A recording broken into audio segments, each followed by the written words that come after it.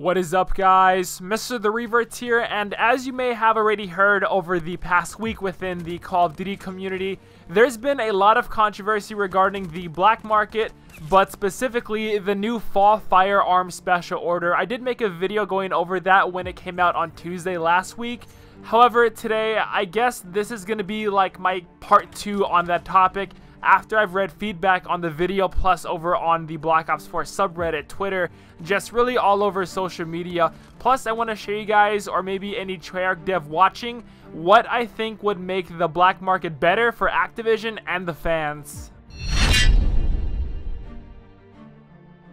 Now, mainly what sparked the flame, so to say, was my buddy Prestigious Key's video. It's definitely a very passionate one, and that video really just speaks for everyone in the COD scene, and I honestly mean it, man. I play with Ryan and talk with him on a daily basis pretty much, and trust me, he is not just a COD YouTuber making videos for a paycheck. Like, he sincerely cares for this series and has so much heart for all of the COD games, and there's a very select few people I've met from all of my years of playing COD that are like that. So if you have not seen that video, definitely do check it out.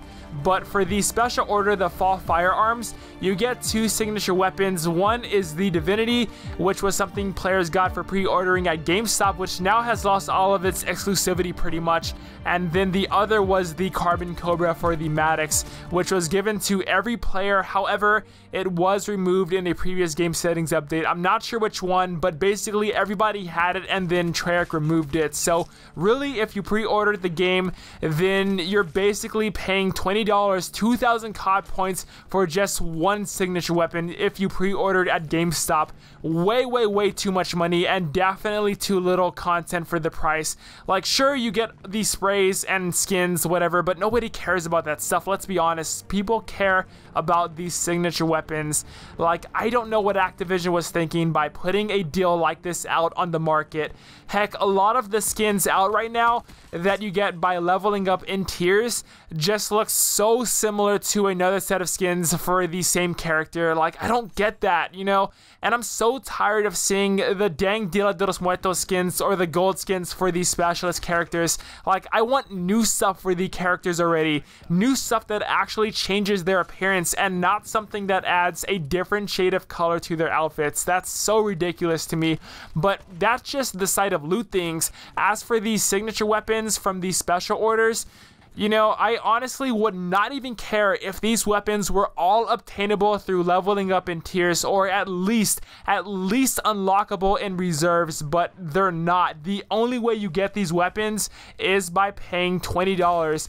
That's where I draw the line, and I call bullshit. I will not spend a single dime on COD points for this game unless the system is fixed. But even then, I would not spend like $20 for a single signature weapon or a single character skin. Like, your boy doesn't make that much money as a full-time college student with a part-time job while paying for rent for his home and other bills. So yeah, like, this system really is flawed and it needs to change, but sadly, there still are those players who play the game who do not watch any YouTube videos or pay attention to any social media regarding Call of Duty and don't see these things. These casual players are what still brings Activision money in. But now, don't think I'm blaming these people and saying they're the reason why the system is like this. It's not that at all. They're not the reason, and it's not even Treyarch's fault either. It's the people up at Activision. And I'm sorry, but you are taking people for a ride. And again, if these items could be obtained through tier progression or reserves,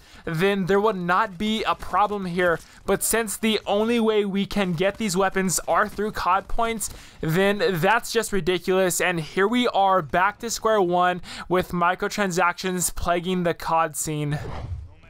It's really sad to see that this is what we've come to, man, and especially because I've defended Black Ops 4 so much this year, and I still really do enjoy this game.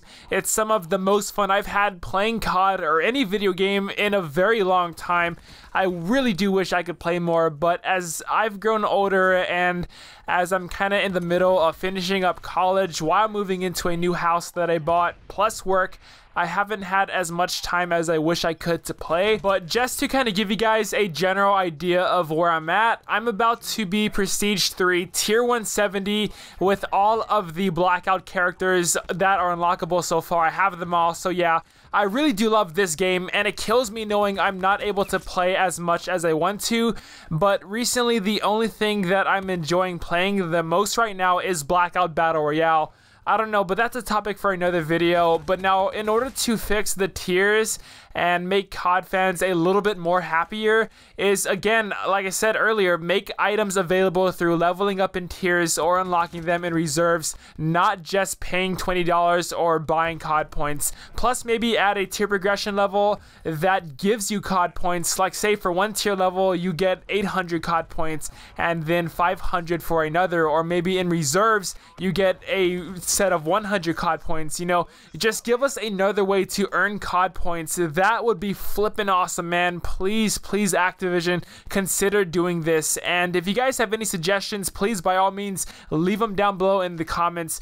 Treyarch, Activision, I love you guys for making a video game series that has kept me entertained and taken myself away from all of the hard struggles in life recently. I love Call of Duty. This is really the only game that I play, besides like some Overwatch for a few hours out of the week and NBA 2K when I'm bored.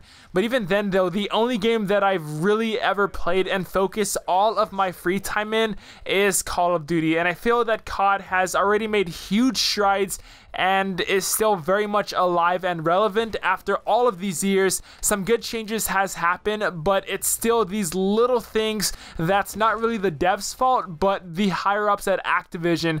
Hopefully come December and 2019, some good changes happen to the black market tier system, and it also would be really cool to see like a Christmas themed Blackout map, you know. But we shall see what happens. No, I have not lost faith in COD, and it was so nice to see some positivity in the COD scene a few months ago, and I still think it's there, but these issues need to be addressed. But like a few months ago, you know, we were having like some of these big streamers and celebrities playing Blackout and playing Black Ops 4, and everybody just seemed to be on the same page.